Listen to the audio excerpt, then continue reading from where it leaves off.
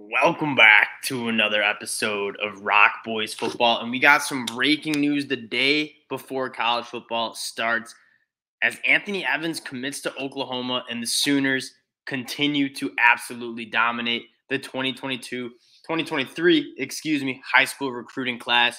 Guys, before we get into it, just wanted to say thank you for all the support you guys have shown the channel on the road this weekend, but the content talking ball doesn't stop. We don't have the mic. We don't really have the setup that we normally do. But I do just want to say thank you to all you Sooner fans. You guys have been absolutely awesome with the support. We appreciate it. So if you do like the content, consider subscribing to the channel. We got our OU Game 1 preview coming out on Monday, so stay tuned for that. Let's talk a little bit about Anthony Evans, the player, what it means for the program. And what I want to start doing is just pull up his highlights.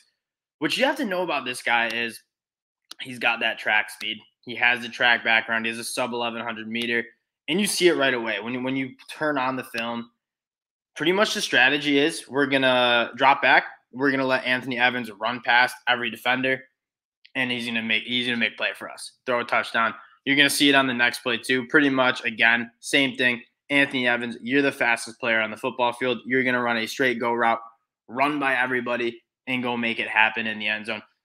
The next play, though, is the play that I kind of want to talk about a little bit more because it's one thing to have the speed, and it's another thing to kind of have those ball skills and those tracking skills that really kind of separates you as an elite kind of guy. And right here, this is not an easy ball to track. He's going to have to go up over a defender, and he makes it happen. Again, this guy isn't the most physically imposing guy, only around, 167 pounds if you go bring it back to his 24/7 profile. You know he's going to fill it out.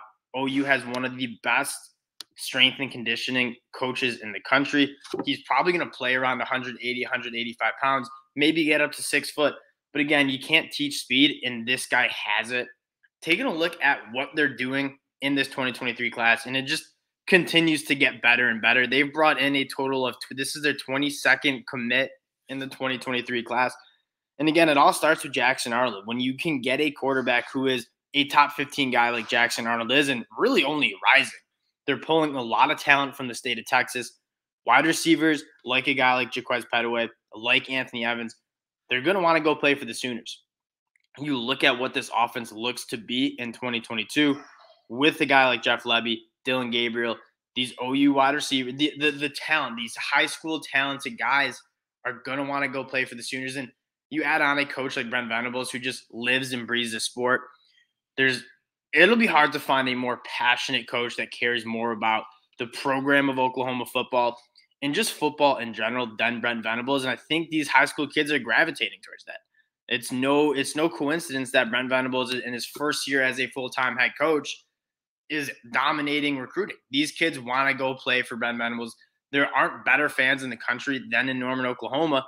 And we're seeing Oklahoma just really continue to get the best athletes.